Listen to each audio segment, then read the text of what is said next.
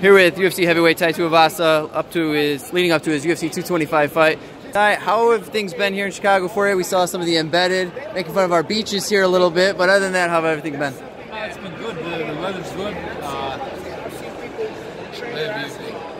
The weather's good.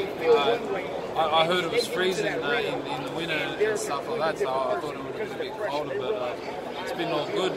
The traffic's shit, but other than that, all I've been hearing is talk about the food and whatever else, so I can't wait to dig into some of that. What's it like for you? Obviously, you're such a young fighter, and you come in your last fight, have the impressive win, you do the shoey. Obviously, that's the big talk now. Now you have your own Reebok T-shirt. What's it been like? Fucking life, you never know what's going to happen, really, I'm just grateful, you know.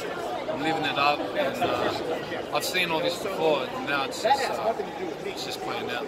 It's a very big card here this weekend, and obviously you get to be a part of it. What does that mean to you at this point in your career? It's massive. I think I deserve to be here.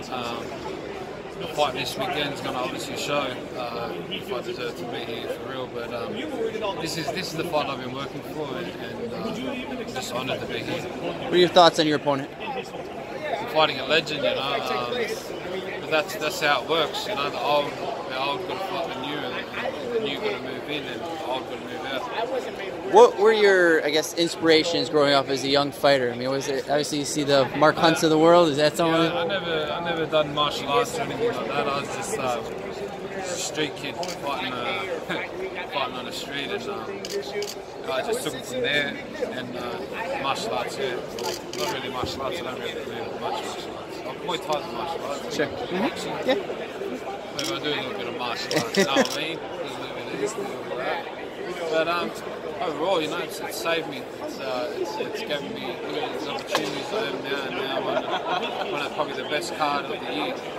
I'm just grateful. How do you see the fight going on Saturday night? I'm not going out there to leave it to the judges. I'm sure he's going to, you know, he's got something to prove as well. And overall, I think it's going to be an exciting fight. Obviously, doing a shoey post-win last time. How do you top that if you get the win here? Do another one. Thank you so much, Sam.